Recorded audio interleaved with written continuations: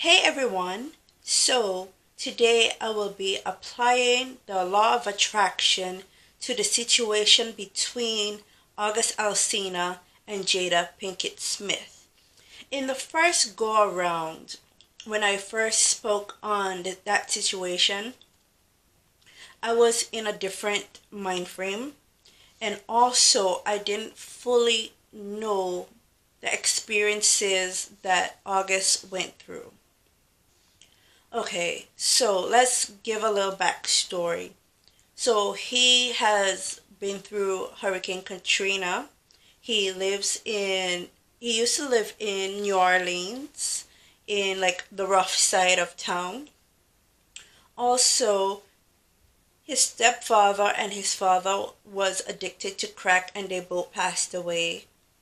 His brother was killed in 2010. He was homeless by the age of 17. He has an autoimmune disease.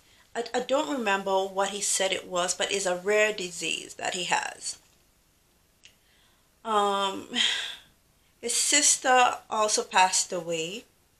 That's very tragic and traumatic.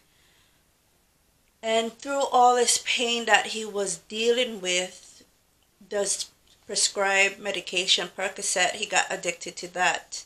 So now, since understanding and reading about and seeing his story, I can better give my opinion on the situation. First and foremost, Jada, she took advantage of that young man.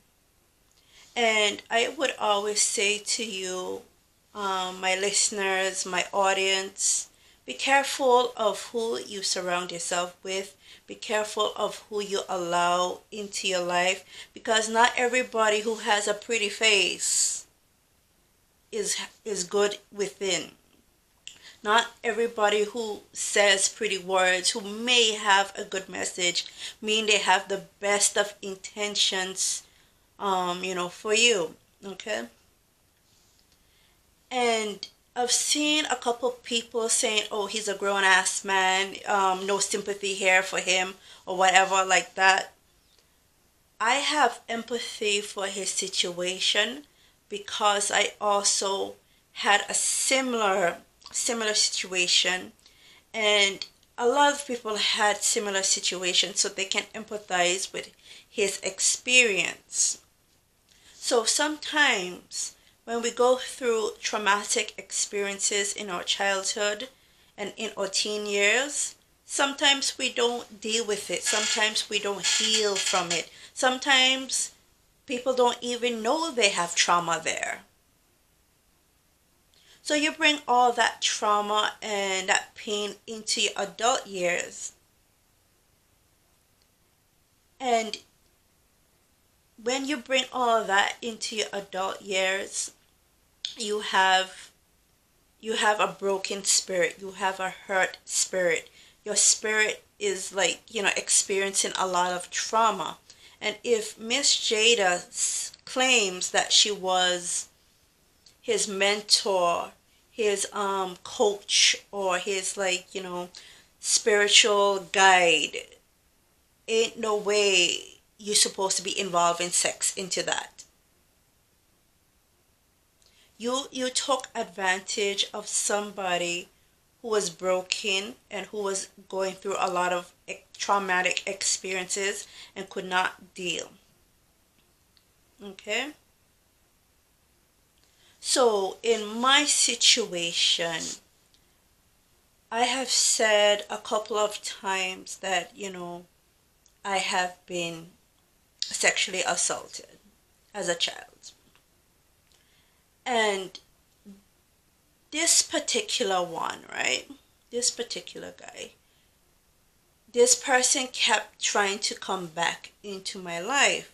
And at one point, when my spirit was going through the process of healing, I got the courage to ask, why? And you know what he said? He said I looked troubled.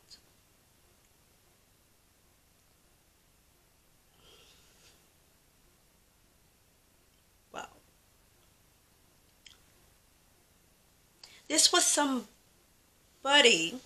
that I respected as a child, somebody I looked up to as a child.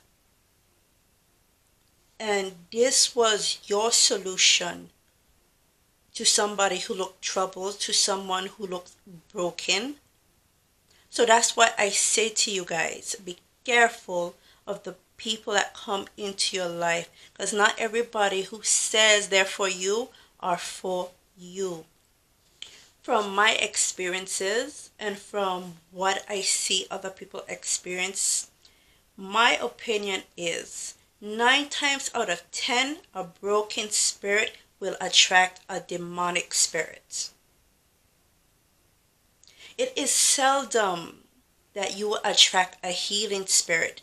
And I say to my followers or to my audience who has a healing spirit, you also have to be careful of the broken spirits that you are trying to heal. Because if in their mindset they don't see anything wrong and they don't think they have to change, they will attach their spirit onto yours and bring you down and break yours. So you also gotta be careful. So that's why I say seldom a broken spirit will attract a healing spirit. Because with the law of attraction, what it dictates, you will attract the energy that you are a vibrational match to. So when I look back on my life, right, I can see why certain people was coming into my life, because I was a broken spirit. I was traumatized. I had low self-esteem. I didn't have self-worth. So I wasn't going to attract someone of quality. I wasn't going to attract someone who has a positive spirit. So if we are saying that Jada and Will has an open marriage and they're free to have sex with who they want, I know a lot of people are not spiritual, but when you have sex with someone, right, that is the joining of spirits. You are connecting psychologically on a spiritual, deeper level with this person. You are joining. That's why they say, like, when you have sex, you become one. So if you are sleeping with multiple people, imagine the spirits that are being consumed in your energy, consumed into your own spirit. You're bound to pick up on unclean spirits. And the thing is, when you are broken, right? When you're experiencing trauma, it is very easy to you're very easy to manipulate. Because what the demonic spirit sees, right? They can spot your spirit from a mile. They can spot the little light that you have that you don't see in yourself, that others may not see in yourself, but they can see it in you. And what happens is, it's very easy for a demonic spirit to attach to a broken spirit. Because when you see these spirits coming, you cannot recognize what they are. You cannot recognize the intentions. Because see, if he was healed, if he was whole, if he didn't needed a guiding or a healing spirit, then he would see certain people for what they are. So these spirits attach themselves to you and they sap the little positive energy from your own spirit. They sap the little goodness, the little uniqueness to your spirit out of you. They take all of that. And while they're taking all of that, you're thinking in your mind, this is such a good person, this is such a nice person for helping me out, but you don't even know they're helping themselves to your spirit, to your energy.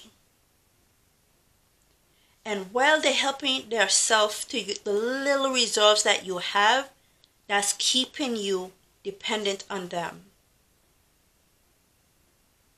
Because the minute you heal your spirit, you're going to see them for what they are. You're going to see them for what they did to you.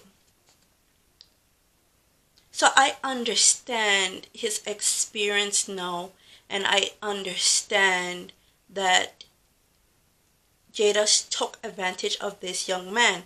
And other people said if the roles were reversed, if August was the woman and Jada was the man, we'd be calling for Jada's head all now. And I agree. Because not because somebody is grown mean they're spiritually strong, that that they're confident in themselves, that they have gotten over their trauma, that they have healed from their pain. And some people would see that you're hurting and they will take advantage of you. Because if you're telling me you are a mentor, you are a guide, you're supposed to be there to help this young man to heal, and you ended up having sex,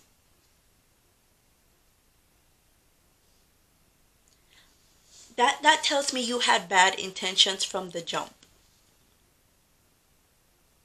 And then it was being said that Will gave his blessings to this, this relationship.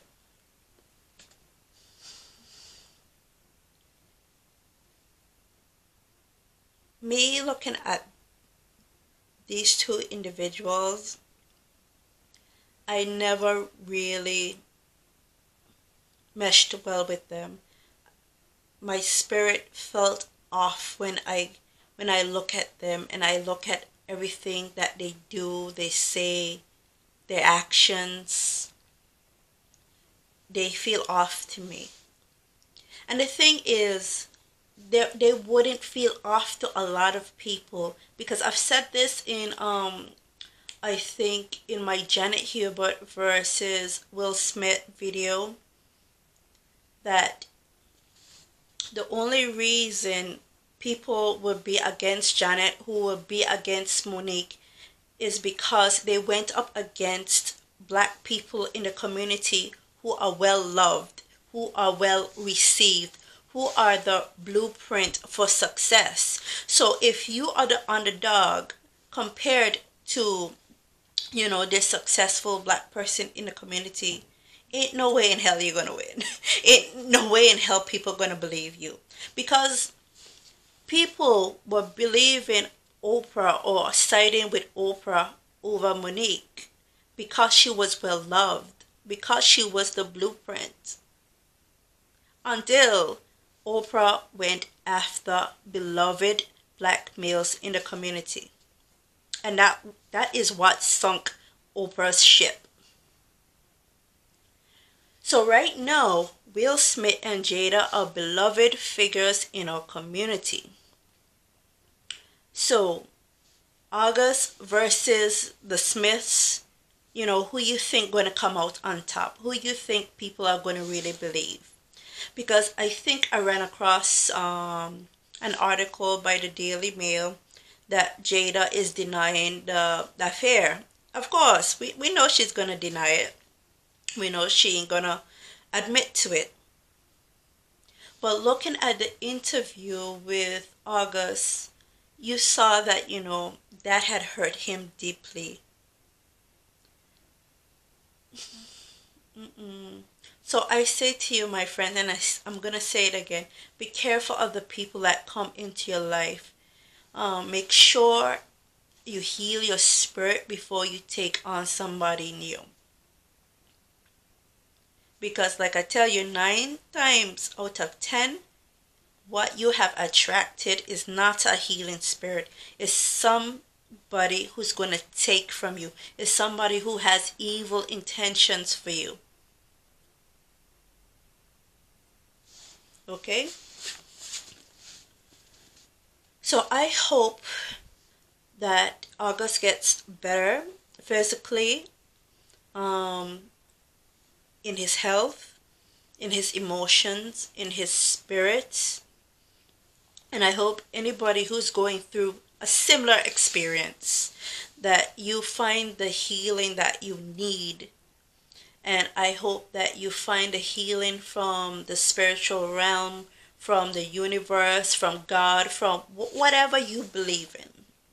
I hope you find healing, and be careful of the people who say they're coming into your life to help you with your trauma. Unless there are a licensed psychologist, really, really be careful of the people who are coming into your life to help you. Because a lot of people got some bad intentions for you, okay?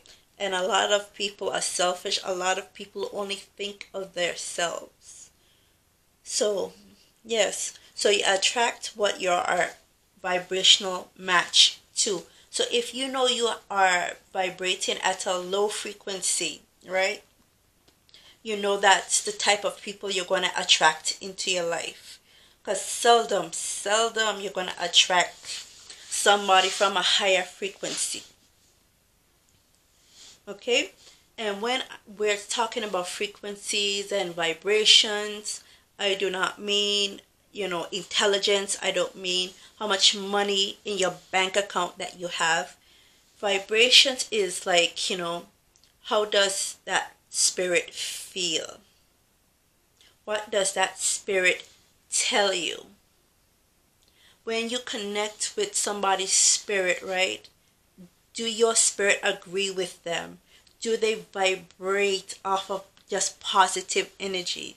Or is their energy so negative, so dark, and something you don't really want to spend too much time around? So anyways, this is my little 2 cents on the matter. And you let me know how you feel about this, and always keep the comments respectful, because I only want positive energy in my environment, on my channel. And as always, make life fabulous even when it's not. And I'm gone.